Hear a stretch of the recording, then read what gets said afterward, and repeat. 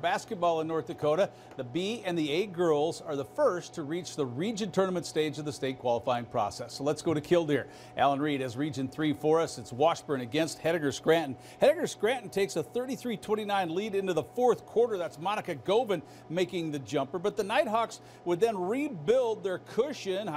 This is Kinley Stateheim driving the length of the floor, putting in a little hook shot there. Hettinger-Scranton extends its lead as Aaliyah Jensen with a one-hand pass over to Vanessa Oast putting in that short jumper. She's also fouled on the play. The Cardinals kept battling, though. This will be Dara Beck leaning in and hitting a three-pointer, but Hettinger-Scranton advances, winning it by the final of 46-38.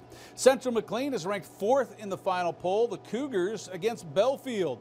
And it's the Cougars starting quickly. It's Reagan Gelstrup with the lay-in. And then Belfield, though, will respond. It's senior Dallas Olson spinning and driving and a little left-handed layup that goes for her. Then the Bantams would see Hadley Talkington working the right baseline. Gets a little leaner to fall. She's also fouled on the play, but the Cougars aren't highly rated by accident. They started to roll at this point of the game. Morgan Snyder sniping in a three-pointer. Central McLean wins it 66-36. First game of the day was Bowman County, third rated, advancing. Last game of the day was Grant County Mont Region, picking up a 13-point win over Garrison.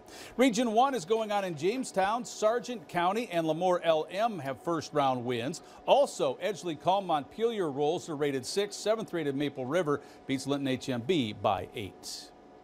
Well, the Class A is on the same format as the B girls. It's the quarterfinals of their region tournaments. Region 4 is in Beulah. Watford City is the 2 seed against Standing Rock. Second half of this one, Watford City's Jessica Mogan hauling in the rebound. Really nice outlet pass there to Bailey Matson. She lays it up and in. Then the Wolves offense created by a lot of really good defense. Here's Mogan again, stopping on a dime. Then Watford City continues to build its lead. It's Annabelle Bone cutting to the basket, getting a tough lay-in, picks up a foul along with it. Now the Warriors were just in desperate need of a bucket at this stage of the game, and they get one as Heaven Eagle launches one and banks it in, but Watford advances by winning 53-30. Final game of the day is Hazen against Killdeer. And the Bison looking to get their offense going. A few extra passes inside result in a layup, and in that layup made by Macy Smith. Here's Hazen again. It's Maya Mossett getting her defender to go in the air and hits that pull-up jumper. She had 6 of her team's first 8 points. Killdeer, though, at this stage down by 3. The pass across to Abby Henderson. She hits the three-pointer, so we're all tied up.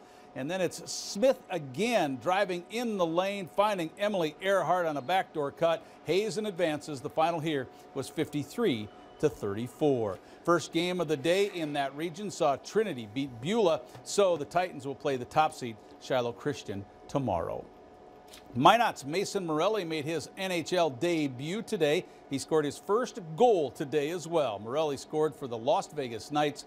Mike Peluso, if you remember, of Bismarck, did the same thing in his first NHL game back for the Chicago Blackhawks. That happened in 2001. College basketball this evening. Houston Davis at 27 for United Tribes, who beats the Tetons. BSC at home also beats Miles Community College. On the women's side of those same doubleheaders, it was the road team that won both times, the Tetons and the Pioneers. And the Daytona 500 finally got run tonight, and William Byron